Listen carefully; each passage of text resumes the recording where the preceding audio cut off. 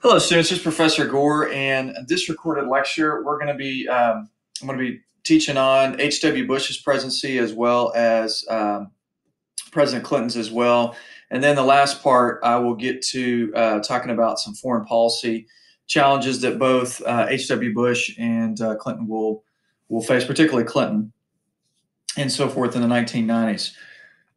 So H.W. Bush had ran against Reagan in the election of 1980 in the primary as a Republican, and really was a fairly good opponent against him, and kind of criticized Reaganomics or trickle down economics as what he called voodoo economics and so forth. But Reagan wins the primary and then ends up asking his opponent, H.W. Bush, to be his vice president. And it worked out pretty well. And so with Reagan's popularity and so forth in the 80s as the great communicator, H.W. Bush is going to kind of ride on that popularity to the White House in the election of 1988. And H.W. Bush had an impressive resume. He had graduated Phi Beta Kappa from Yale, which not only is he one of the top elite Ivy League schools in the nation, graduating with Phi Beta Kappa is some of the highest academic honors you can receive in the country. He also was a naval aviator during World War II as a young man, was shot down, and then was actually rescued by an American submarine, actually was able to rescue him. He ended up coming back from World War II and, of course, was married to Barbara Bush. And he ended up kind of making himself in the oil business out in West Texas. And he also ended up becoming the head of the CIA in the 1970s and former ambassador to the UN. So, and Vice President Reagan. That's a pretty impressive resume for any person ever served in the White House. Ended up choosing kind of a random vice president candidate with Dan Quayle, and he's going to run against Michael Dukakis, who edged out Jesse Jackson in the Democratic primaries, and so forth. So Bush carried 38 states, winning the popular vote by 53.4% to 45.6%, but Democrats retained control of the House of Representatives and the Senate. Okay, so you can see right here, didn't win as many states as probably Reagan did, but actually gained a greater percentage of the popular vote because you didn't have that independent candidate that ran in the 1980 election. But H.W. Bush, speaking of independents, will encounter a challenger, a very formidable independent challenger by the name of Ross Perot, who's going to take Republican votes from H.W. Bush and give the election to Bill Clinton in the election of 1992. So let's look at what he is going to have on his slate. Because Democrats control Congress, they enacted legislation allowing workers to take leave for family and medical emergencies, a measure that Bush vetoed. Then they secured legislation enlarging the rights of workers who claim discrimination because of their race or gender. With the president's support, congressional liberals also won approval of the Americans with Disability Act. Okay, so ADA, you'll see this a lot in the workplace and so forth. A major piece of legislation that significantly enhanced the legal rights of physically disabled people in employment, public transportation, and housing. Okay, and so the Americans with Disabilities Act is a big deal. And so people that have physical disabilities and so forth can have kind of undue discrimination in public transportation, housing, or employment. So let me give you an example. Okay, let's say you have an accounting job and you have an individual who is in a wheelchair. Okay, as long as they have use of their arms and so forth, there's no reason why they can't work as an accountant, regardless of being in a wheelchair. Okay, now as a construction worker, that might be a little bit more of a challenge and so forth.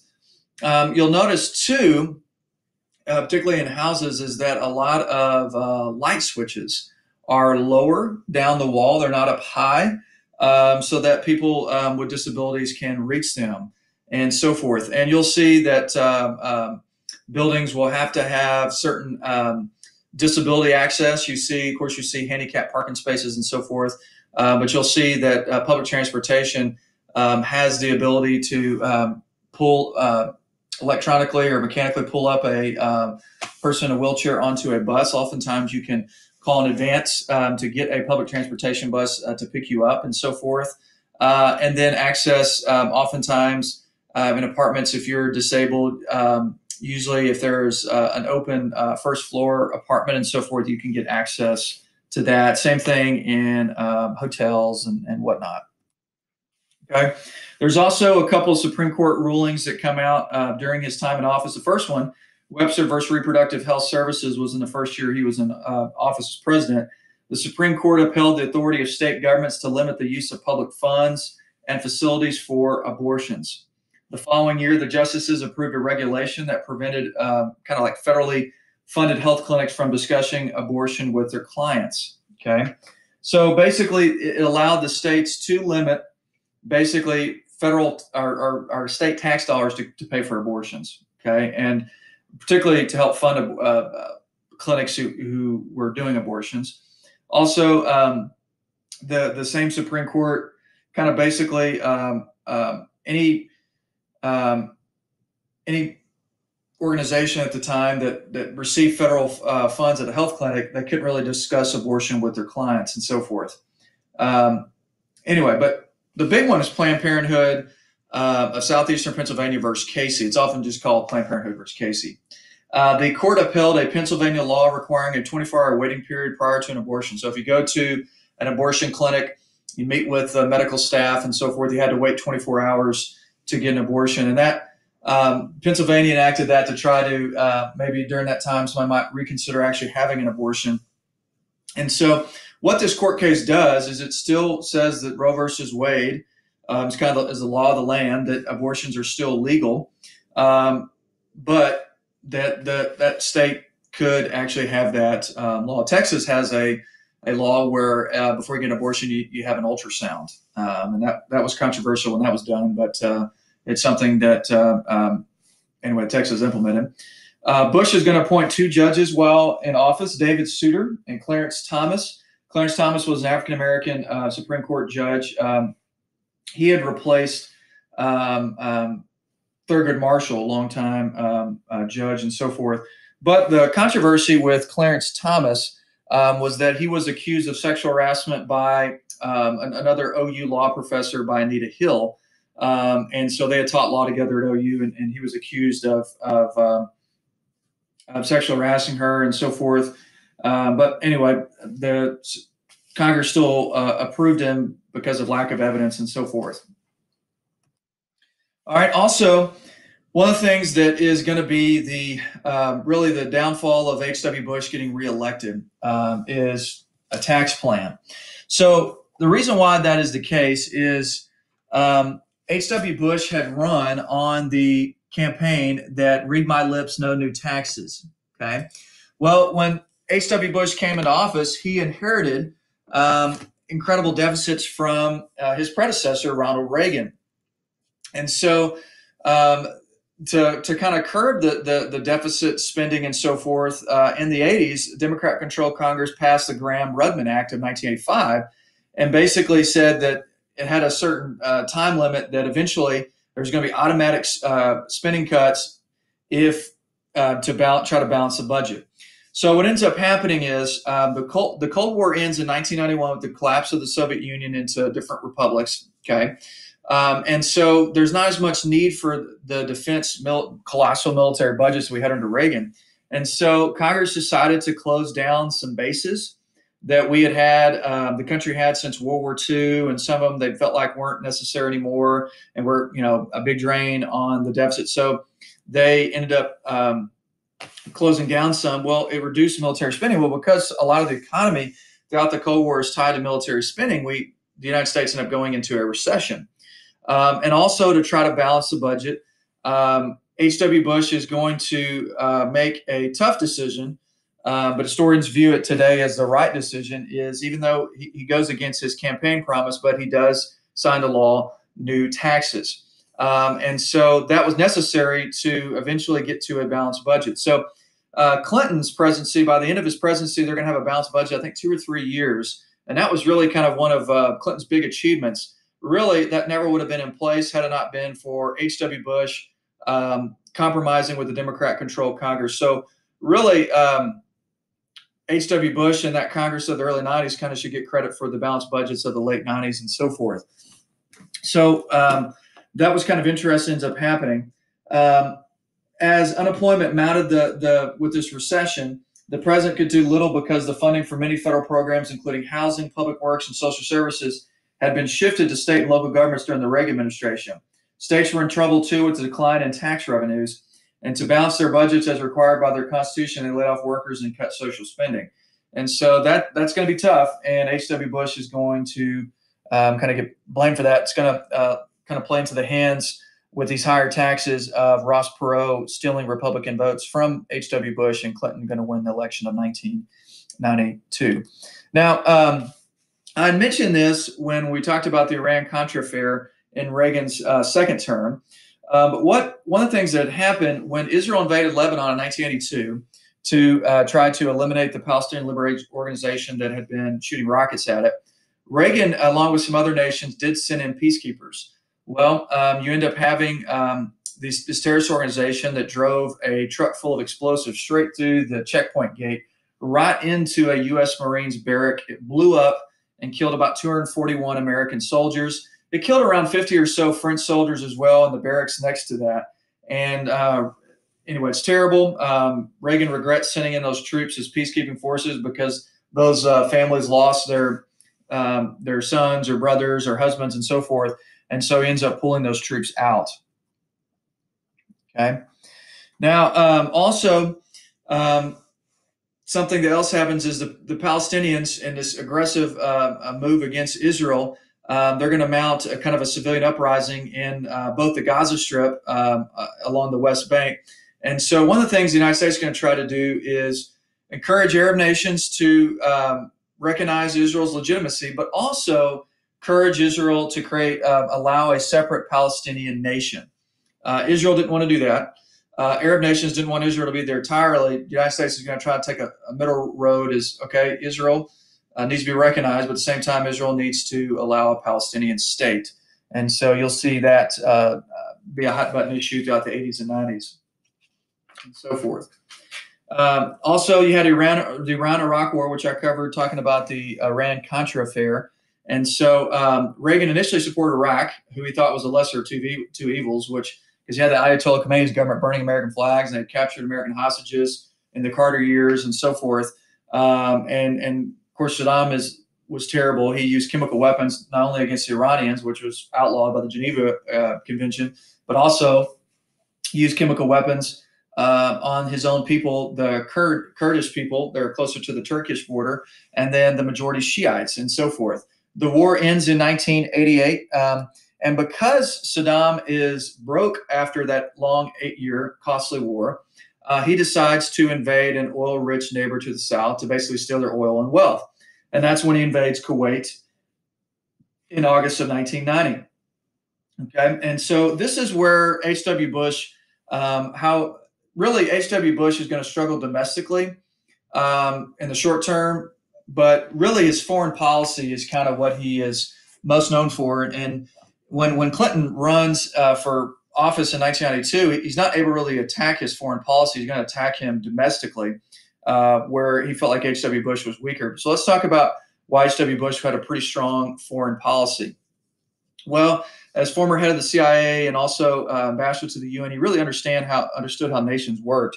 And so instead of trying to go into with the first Gulf War and just the United States going there headstrong by themselves and removing Iraq out of Kuwait, he gets a 28-nation coalition.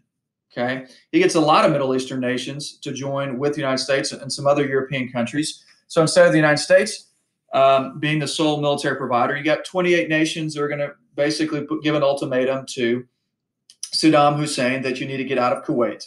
And so the Saudi government asked the United States for military protection, said, hey, can you come in? And because they thought that Saddam was going to invade them to try to steal their oil and wealth, which was certainly possible. And so Bush sends troops in there. It's called Operation Desert Shield. And then once they give Saddam Hussein the ultimatum, it becomes Operation Desert Storm. And so what they do is they proceed to bomb the crap out of Saddam Hussein's forces. In fact, the United States provided the most troops, and the Saudis provided the second most troops, and they proceed to go in. Now, here is a decision that H.W. Bush is going to come to regret, but at the time it seemed like the right decision. Is that they basically removed the Iraqi troops out of Kuwait. In fact, when they were retreating, the Iraqi forces set the oil wells on fire, and a lot of American firefighters, actually out of Houston, they were used to fighting oil fires, end up are the ones that put it out, which I've actually seen part of a documentary on that, and it's extremely dangerous. And it's incredible what those guys were able to do to put out those oil wells, the fires out them out. And so we had the opportunity, could we go all the way to Baghdad and take out Saddam Hussein then? Well, it looked like Saddam Hussein was potentially going to be overthrown by his own people. And so H.W. Bush thought, well, that would probably be the better course of action to be Iraqi-led. He'll be toppled, and it'll be more something done within their own country. Well, nobody really realized how much of a hold Saddam had on his own country, and they were scared of him. He's able to kind of retreat and then kind of consolidate his power again. The UN does put weapons sanctions on the Iraqis because of chemical weapons, and later he's trying to, was commonly thought he was trying to build weapons of mass destruction, which is what leads the United States fighting the war in Iraq in 2003. But Saddam did stay in power, and of course, in hindsight, it would have been better to take him out then, but it's a little difficult to know that when you don't have that information. This is Saddam in the height of his power, and of course, on the right is a picture after he had been captured, hiding in a little hole in the ground before an American serviceman found him. And then the Iraqi people tried and convicted him in the 2000s, and they hang him. So let's get into the presidency of Bill Clinton. Clinton runs a really good, effective grassroots campaign, and it was actually a really smart political strategy. He basically said the same message over and over and over in commercials, and it worked. Okay. And so what he does is there was all these different ads that kept coming out that said, it's the economy, stupid. It's the economy, stupid. It's the economy, stupid. And it was basically implying that H.W. Bush was too stupid to handle the United States economy. Of course, that wasn't exactly Clinton and H.W. Bush are actually friends today. They've done a lot of philanthropy together. I don't think he would claim that today. But Clinton and Al Gore, his vice presidential candidate, are kind of this the first baby boomer presidents and so forth. H.W. Bush was kind of that old World War II generation. He was very young when he had served in World War II. But what ends up surprisingly happened is a billionaire runs for the presidency as an independent. And Ross Perot does one of the best, pulls a greater percentage of the popular vote than almost any other third-party candidate. He's pulling votes like Henry Wallace did in the 1968 election. And so because of that, the country was kind of divided in this election. And Clinton is going to win within the low 40 percentage of the popular vote because Ross Perot takes a good number of votes from the Republicans, but also from the Democrats. I remember when I was in elementary school for the election of 1992, they did like a mock election among the elementary age kids. Of course, we didn't have a clue what we were doing. But Ross Perot actually won at my local elementary school.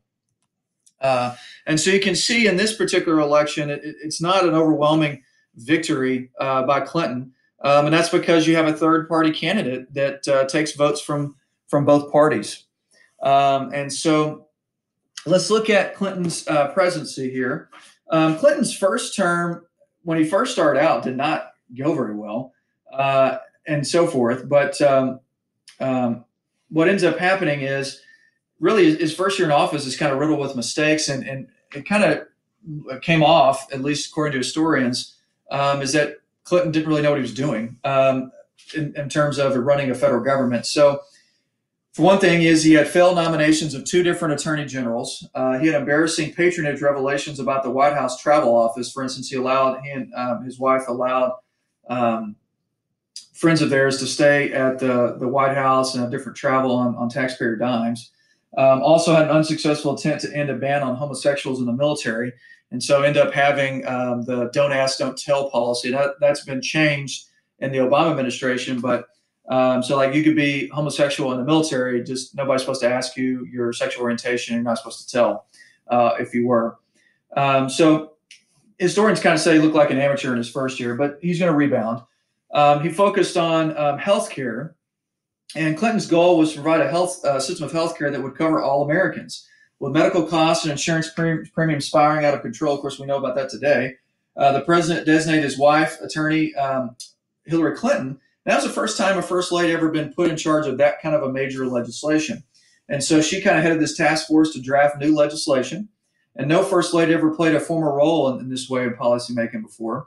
But the proposal had cost of the new system falling heavily on employers who had to pay 80% of their workers' health benefits. Well, if that went into effect, employers would have to cut and lay off employees and wouldn't be able to hire as many workers. And that would lead to economic stagnation. And so many smaller businesses, insurance companies campaigned really, really strongly against it because small businesses would be the one that would be most hurt by it. It failed in Congress. About 15% of Americans were without health insurance at that time. And then Clinton appointed two pro-choice liberal jurists, Ruth Bader Ginsburg, who's still on the Supreme Court, and then Stephen Breyer also. He placed women and racial minorities in cabinet positions. For instance, Janet Reno became the first female attorney general. Here she is on the top left. Then you also had Donna Shalala, who headed the Department of Health and Human Services. And also in Clinton's second term, Madeleine Albright served as the Secretary of State. So here he is. He had three prominent women who served in his cabinet. Also in 1993, Clinton signed the Family Medical Leave Act, which H.W. Bush had vetoed twice, and also the Clinton Clinic Entrance Act, which made it a federal crime to obstruct people from entering hospitals or abortion clinics. Particularly some protesters towards abortion clinics were kind of blocking people from going in. And so now, for instance, if you have a child as a mom, your workplace has to allow you at least 6 weeks of maternity leave without you losing your job. Okay. My wife, she ended up taking 12 weeks, 10 or 12 weeks with both of our children and so forth when she was working. Clinton's administration also won approval of two gun control measures on handguns and assault weapons. Though neither had much effect on gun sales or the murder rate, it caused a lot of controversy, particularly among the NRA, because at that time, Charlton Heston, famous actor from the 50s and 60s in Hollywood, was head of the NRA and said this famous quote that if they're going to take our guns, they're going to have to take it from my cold, dead fingers. So basically, going to kill me to take my guns. Clinton also hired 100,000 new police officers to get tough on crime. Because crime between it's one thing that Reagan was pushing for, was getting tougher on crime. Clinton did so as well. Okay, so I've talked about the healthcare legislation. Now, what ends up happening is Bush, before leaving office, had signed the NAFTA trade agreement, which provides free trade between Canada and Mexico and the U.S. President Trump just actually kind of redid a trade deal with Mexico and Canada here in the last month of me making this lecture.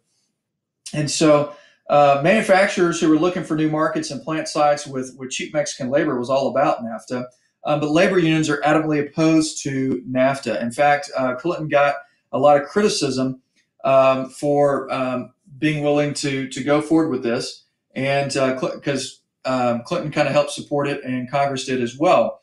In 1993, Clinton secured a 5-year budget package that would reduce the federal deficit by $500 billion, which is one of Clinton's great achievements while he was in office. And so by 1998, you have a balanced budget. And so that was a big deal. And anyway, be able to pay down some of the debt and so forth. The economy boomed in the mid to late 90s. And in fact, it's really policies implemented by Congress, H.W. Bush and Clinton that lead to that. And yeah, the economy, I can tell you, growing up in the 1990s was awesome. During Clinton's 2 terms in office, unemployment fell from 6% to 4%, and the gross national product increased by an annual rate of 3%, which is great. The stock market more than doubled in value, and home ownership rose to an all-time high, which is great. But we'll see that there's going to be a problem starting in the late 90s. The Fannie Mae and Freddie Mac began to be too loose in lending. It's not that they gave loans to people who couldn't necessarily afford one. They were giving them too big of loans, and they were getting a little loose on credit lending and so forth. And that's going to be a problem when you get to the 2008 housing bubble burst and so forth. Now, After the first 2 years in office, the Republicans mount a really big comeback in the midterm elections and sweep into office by winning 52 seats in the House. And they also gained the Senate. And they also won 11 governorships. And so they really were successful at this because NRA backed candidates and also the Christian Coalition backed candidates, among others, allowed them to win. And so one of the kind of big figureheads of this is Newt Gingrich, who became the Speaker of the House of Representatives, and he, along with some of the other Republicans, said what's called the contract with America. Okay, he's actually a history professor. He announced a list of proposals that he vowed would be voted on the first 100 days of the new session. The contract included constitutional amendments to balance the budget. Obviously, didn't get that passed. Term limits for members of Congress. Obviously, did not get that passed. It also promised significant tax cuts, reductions in welfare and other entitlement programs, anti-crime initiatives, and cutbacks in federal regulations. So Clinton is going to get credit for when he's battling a Republican-controlled Congress. Normally, it was like Nixon or Reagan who were battling Democrat-controlled Congresses. Clinton's going to have to kind of, instead of being more left-leaning, is going to become more center-leaning to compromise with the Republican-controlled Congress. And really, one of the things that Clinton gets credit for is being able to work with Congress more so in his later years in office. Okay, and so one of the things that ends up happening is Congress, along with President Clinton, are able to significantly reduce the size of the federal budget. The Treasury had to pay interest on the national debt. The military budget had to be met, and Social Security had to be funded. When Republicans passed a government funding act in 1995 that included tax cuts to the wealthy and less money for Medicare, Clinton vetoed the legislation. But what happens is it ends up shutting down the government for 3 weeks. And during that 3 weeks' time is when he's going to get to know Monica Lewinsky. The Republicans eventually gave Clinton an easier bill, and the program for aid to families with dependent children provided annual payments, including food stamps, to families earning less than about $7,700 a year.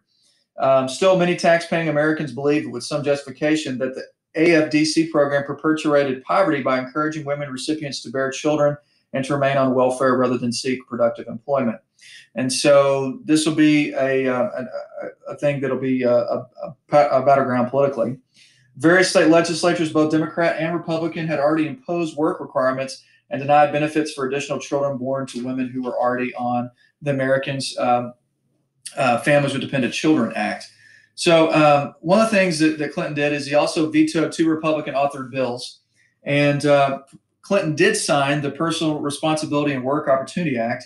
And basically what this did, it was the first time that they had reformed welfare. And so this is another thing that Clinton is going to be praised for, is that he was able to work with the Republican-controlled Congress and reform welfare, which was a big deal. Okay, so make welfare where a little less likely to get abused and so forth. And they basically, the adult recipients had to try to find work within 2 years, and also gave states wide discretion in running their welfare programs. So it gave a little more power back to the states. That's what we call federalism. Some power's up in the federal government, some's up to the states, and it returns some things back to the states.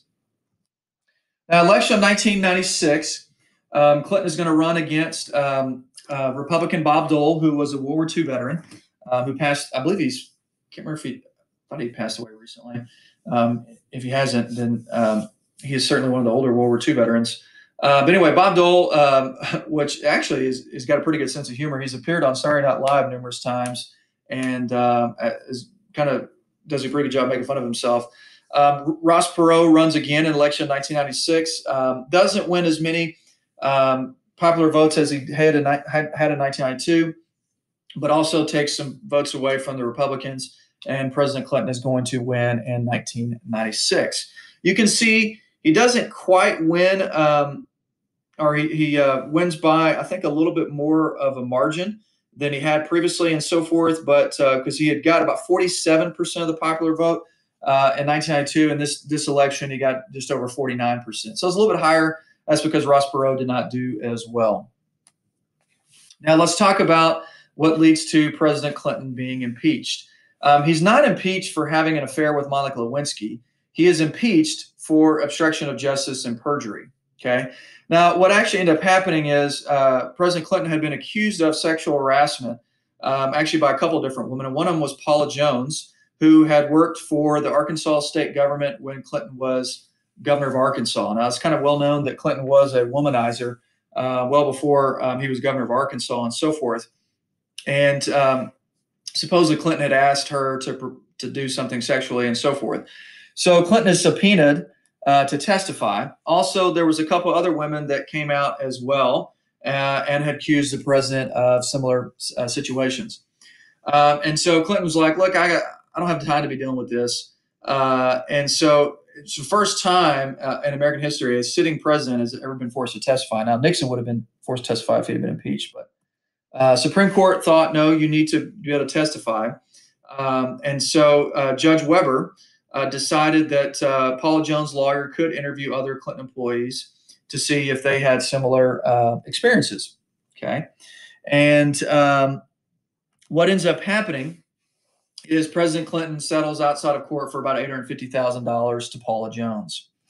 Now, during the 3-week government shutdown, Clinton had, because he didn't really have anything to do during the government shutdown, he actually got close to a White House intern by the name of Monica Lewinsky, and they had a brief affair. Now, when the attorney for Paula Jones was interviewing White House staff, this is where Clinton commits obstruction of justice. He told Monica Lewinsky to lie about their little brief affair. And so Clinton ends up breaking off the affair with Lewinsky. And Lewinsky is subpoenaed to testify, and she lies on behalf of President Clinton. So that's committing obstruction of justice. Okay. And so also Clinton is also being investigated for campaign funding irregularities. And there was also a Whitewater real estate deal as well. Kenneth Starr gets appointed as independent counsel to investigate this. Okay. But what ends up happening is Monica Lewinsky confides into her friend Linda Tripp about their affair because she's devastated about him breaking it off and so forth. Well, Linda Tripp recorded their conversation and showed that she was actually having an affair. Okay. And she did turn over the tapes to Ken Starr because she wanted the president to be held accountable for his actions. And that's when things end up getting pretty crazy. Okay. So Lewinsky committed perjury, which is you're lying under oath. Okay. And she is forced to testify that the president encouraged her to lie under oath. And that's obstruction of justice. Okay. And so she does admit that she did have an affair with the president. I am going back to work on 17 speech. And I work on the spiritual lesson.